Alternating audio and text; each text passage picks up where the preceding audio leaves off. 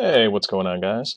It's time to continue the Bash series. In this video, this is going to be a shorter one. It's really just about arguments. Now, in general, I've already mentioned before that I think Bash is suited best to light task automation, so you probably don't want to get too fancy with this stuff. I mean, you can do more complicated things with Bash, but in general, when I find myself doing complex things with arguments, like passing in key value lists and doing a lot of validation, a lot of the time it's better to be using like I don't want to say this, but a quote-unquote real programming language that has libraries for dealing with that sort of thing. It just makes it a lot less error-prone, especially when you get to more security-critical things like dealing with backups and error handling for kind of important things. Maybe passing in an argument could let you do something bad. So I'm just going to cover arguments sort of in a very simple and quick way here. So Bash arguments, there's a couple shortcuts for which I've just sort of referenced them up top here. When a Bash program is started, the file name of the program that's currently running is in the 0 variable. So if you remember how to set variables, we'll do this here. We can just say our file name equals, remember no spaces around that equals sign in Bash, equals the name of our script. It'll be a string. You can quote this if you want. Now we can just echo our, file name. And autocompletion, this is one of the reasons it's nice to use a real editor like Vim, Emacs, Sublime Text, or anything that gives you syntax highlighting, autocompletion, that sort of thing. And we're just going to run this quickly. Actually, we will have to, well, I'll show you what happens when we run it. We'll try to run, look, autocomplete in Z shell isn't working. That's strange. So, whoops, my bad. Permission denied, there we go. So what we really want is execute permission on this. So remember to do that, and then you'll be able to run it without a problem. Arguments. So Z shell will see this as an executable file. So what's happened here is we've run it, and it's given us back a single line of output on standard out, which is in our shell, and that is the file name that this was called with. If we, for example, change the file name, we'll rename this to, I'll just add a 2 at the end. How about a couple 2s, because I'm lazy, all right? So you'll see it's still here at the beginning. It still has the execute bit set, and we can just run it again, and we will now get the updated file name. So whatever file name this was called with, it will give you in this variable here, the $0. Well, it's the 0 variable. Any arguments you pass to the script, let's name it back.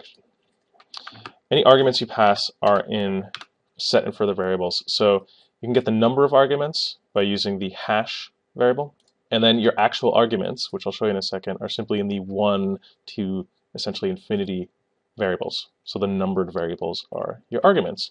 So if we quickly just want to see, let's say, I'll move this to a different terminal. Yeah. Now we want to get the number of arguments. So we'll simply say number of arguments equals, and that's this number variable here. And then what were they? We'll just say, we haven't covered conditionals yet, like if and for. So what we'll actually do is simply list out the first 3 arguments. So we'll just say the first 3 arguments were 1, 2, and 3.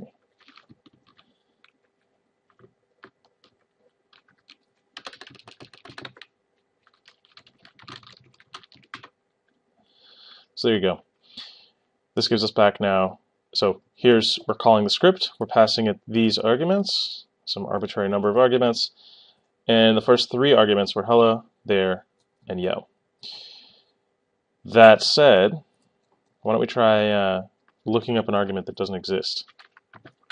How about we echo, let's say, 5.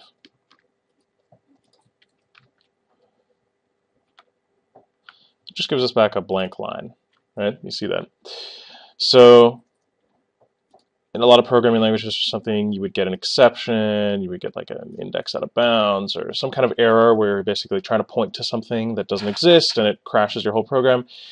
Bash is a lot more forgiving for things like that, but you're going to end up fighting because it often doesn't tell you when there's a problem or when something's missing. It just gives you a blank line or something empty, and then you try to do operations on that empty thing, like multiply by it or write it into a file or overwrite something with it. It can kind of get you into trouble just because a lot of programming errors are those sort of, I imagined that I had a different kind of value than I did, and now I'm going to just do operations on it, assuming that I know what it is. A lot of programming errors kind of stem from that. You're visualizing the wrong thing in your head, the wrong data structure. You think you have different data than you do. And Bash is very good at hiding that from you, and then you sort of have to go through a lot of things to figure out why things are behaving weird. It can be kind of time consuming. I mean, that's true of all the more forgiving languages, typically like dynamically typed languages, so things like Python and Ruby also have those kinds of things because they're very, I would say, forgiving about what they allow you to do, like multiplying by a string, which sort of doesn't make sense, but it kind of does. If you multiply the string 1 5 times, in some languages that'll just be the string 1 1 1 1 1 1. I think that's 5 ones. I lost track when I was saying it. Anyway, so that's pretty much the long and the short of it. That's really all you're going to need to know for arguments for what we have planned with Bash. As a system administrator, really, again, other than taking arguments, there's not too much you're going to do to get fancy with this. And if you are, I would suggest that Bash may be the wrong way to implement whatever you're doing. So just remember these things. $0, so the 0 variable, is the file name that's being run. The number of arguments can be found in the hash sign, the pound variable, and after that, simply numbered variables are starting at 1. It's not 0 indexed like many programming languages. 1, 2, 3, ad infinitum to n would be the arguments that are actually passed in when you run the script. So that's pretty much all there is to say for our purposes here. For more, there's obviously like Linux documentation project. Many books have been written about Bash. You can check there. Also, Man Bash. I've mentioned it before, but it's a good place to start just to get an overview of things. So that's it. If this has been helpful, remember to upvote, subscribe for more, and I'll see you in the next video.